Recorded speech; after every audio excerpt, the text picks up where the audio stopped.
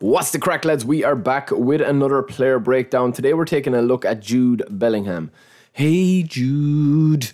But anyway, look, this guy is a beast, lads. He's a fantastic option if you are looking to spin. And I've seen people in the comments of my first video where I did the review of this Madrid selection.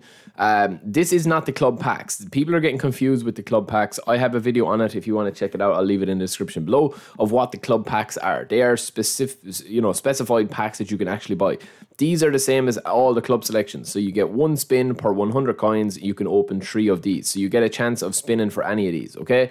Now, Bellingham is the first player we're going to focus on here. We will do David Alaba as well because he's a beast of a card. This guy is a fantastic option, lads, if you're looking for a midfielder but you don't really know what you want, right? So if you're starting off and you haven't played the game for that long, box to box is an extremely important play style to have on a player in midfield, because it means that they literally go exactly as it says on the tin. It's very self-explanatory. They go from your opposition box to your box, right? So it's box to box, and they kind of cover every blade of grass centrally. They don't really go out wide unless you manually drag them out there or manually touch and go, okay? So Bellingham's stats, his core stats are quite decent, right? We will take a look at a couple of other versions of Bellingham as well, but for this, we will be covering just exactly what this card is and showing you an offensive build and showing you a defensive build, okay? So for him here to have double touch and one touch pass as well as fighting spirit for a box to box is absolutely insane, because it means that even if you're playing him as a defensive option, and I'll show you that in the defensive build that we have, you're going to be able to have a player that can pretty much do it all, right? He's got the height, he's got the strength, he's got the speed, he's got the stamina, he's got everything, right? So the one thing I would say as well is that because he has got rising shot, first time shot and outside curler, you can actually train up his passing and shooting quite decent, right? So I'll keep this short and sweet. I'm not going to go on and on and on about it, right? But this is the offensive build that we have, okay? So very simple. We have his offensive build here. I'll actually put that here on the screen for you.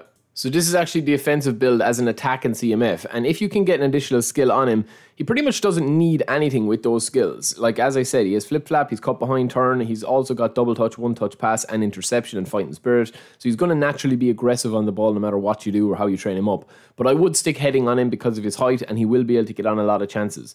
I have this version of Bellingham, which is the big time, and he gets onto so many chances in from corners and crosses, busting into the box, because that's what box to box will do. They will get into the box and cover every area of ground that they can, right? Now, when you're taking a look at this comparison, this big time or this Showtime pack version of Bellingham had 29 levels. This is 23, and this guy was 85 overall starting off. So it is a far superior card in terms of attacking, but defensively it's not going to be, which is why it kind of brings us on to this build of Bellingham, which is a defensive build, right? So we're going to take a look here. So this defensive build of him, I think, is the best version of this card. Obviously, you can play him attacking as well, but there's just so much going on with this card. Like, while the last card where we looked at was the offensive build, right?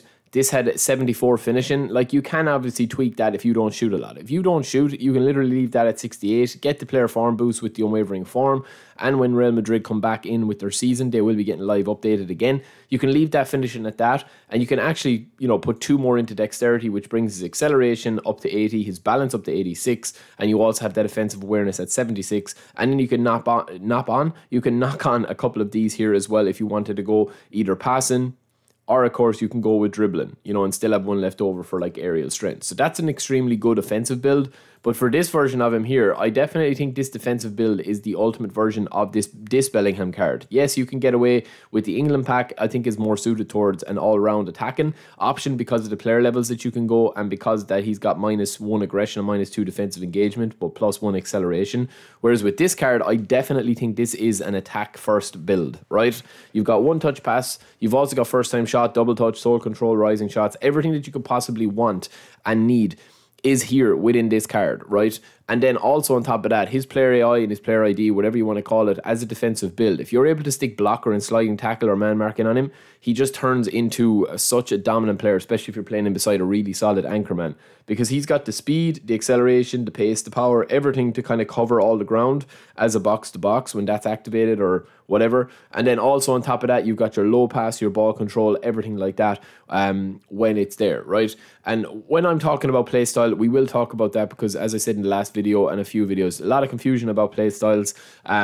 We will cover that in another video, right? And get exactly, you know, what I was saying on it. But anyway, speed and acceleration, physical contact, balance, stamina. You can pretty much play Bellingham any position that you see here, and he'll be a beast for you. But I do think that you know, centre midfielder as part of a double pivot, like how I play my squad, DMF, anchorman, or destroyer, and then a CMF that can do it all, can attack. Doesn't need to be, you know, shooting the lights out, doesn't need to be passing like, you know, Pirlo, doesn't need to be going box to box all the time, but is going to be very solid defensively. So 12 into defending, 6 into passing, 5 into dexterity, 2 into lower body, and 4 into aerial strength. If you find that the game doesn't really, you know, you can retrain him or whatever, you could get away with 2 into aerial strength and pop 1 more onto dexterity to have 77 acceleration. And if you find that your passing is more than enough at that, you could also pop on another 2 or 1 more onto dexterity there if you wanted to, and pop 2 into dribbling. You're still going to be an extremely solid defensive-minded centre midfielder, right? So that is something that I would take a look at there. Now, this build of Bellingham here, the Showtime one, like obviously that's going to be a far superior version. You can get this card extremely good. But I think with this card as well, you are going to still run into that same issue with the acceleration. So if you have spun for this card, it is a really good CMF, but I definitely would play him as a defensive build, in my opinion. Forget about attacking CMF there. This is the attacking CMF version of him, and this is... yeah, I have this wrong. Anyway, this is the attacking version of him, and this is the defensive version of him with the blocker and the interception fighting spirit if you control blocker on him. So that is it for me, lads. I'll be back with Alaba quite soon. Until next time, peace. Don't forget to subscribe.